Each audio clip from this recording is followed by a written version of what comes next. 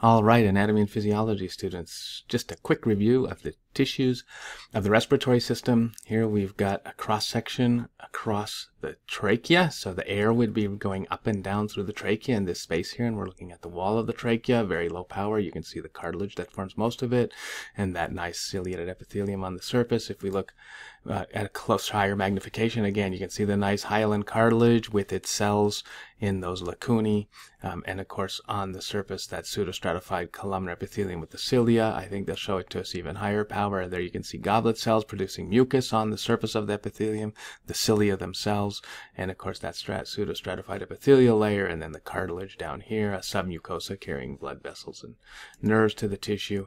This is showing a close-up of the cartilage where you can see the chondrocytes in their lacunae. And this is showing a beautiful view of that ciliated epithelial tissue right on the surface there of the trachea, on the inner surface of the trachea. Pseudostratified columnar epithelium with cilia and goblet cells.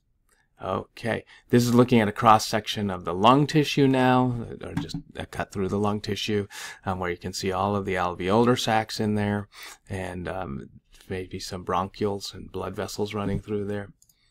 This is a close-up of the bronchiole, but you can really nicely see the alveolar sacs with their simple squamous epithelial lining. This is showing smooth muscle around the bronchioles, and there's an artery.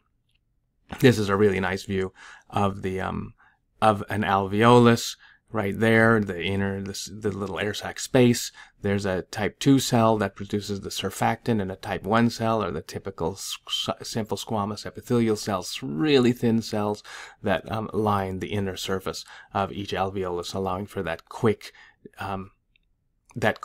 diffusion of oxygen into the capillaries. And there is one of those capillaries right there with the nice red blood cells, concave red blood cells running through the capillary right on the surface of the alveolus. So that's pretty much it for that nice quick review of the respiratory tissues. Please be sure to use your wish list as you look through here in order to identify the structures that you really need to know. Have a good one.